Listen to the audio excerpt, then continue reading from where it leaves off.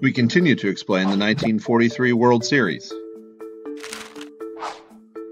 Due to the issues of stadium availability and the need for the league to reward their fan base, the series would be played in 8 different cities over a 2-week period.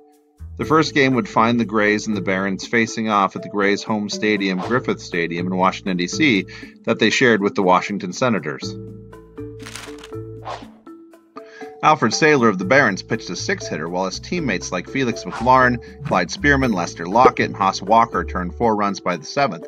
Cool Papa Bell answered with 1. The Grays tried to rally, and Buck Leonard scored, but the Barons won 4-2. Game 2 moved up the road to Baltimore's Bugle Field. The game seesawed back and forth into 12 innings and stayed tied 5-5. The Barons brought in Gentry Jessup from the Chicago Giants to pitch, who, along with double-duty Radcliffe, was the reasons for the complaints later about unfair team pairings. The game got called due to midnight wartime curfews. Game 3 moved back to Griffith and went 11 innings. Roy Partlow pitched for the Grays.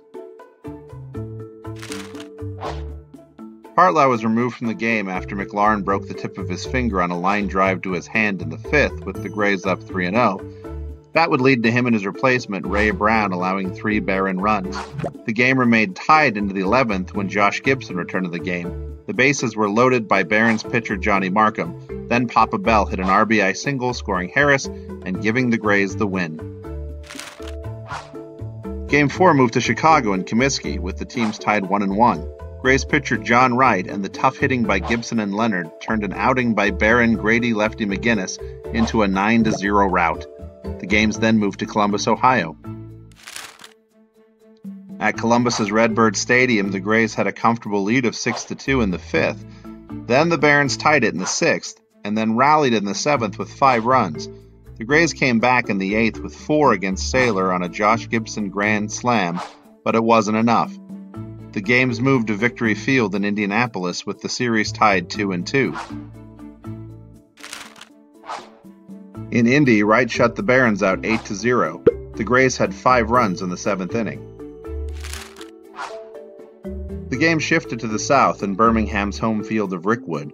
W.C. Handy spoke before the game. The game was a real pitcher's duel between Markham and Partlow. The game finally broke in the 11th on a 0-0 tie when Ed Steele brought in Sloppy Lindsay to score. The Grays tried to answer back with their own Chicago ringer Ralph Wyatt, but he got thrown out at home. The series would then move to Montgomery, where the Grays would pull out an 8-4 World Series victory.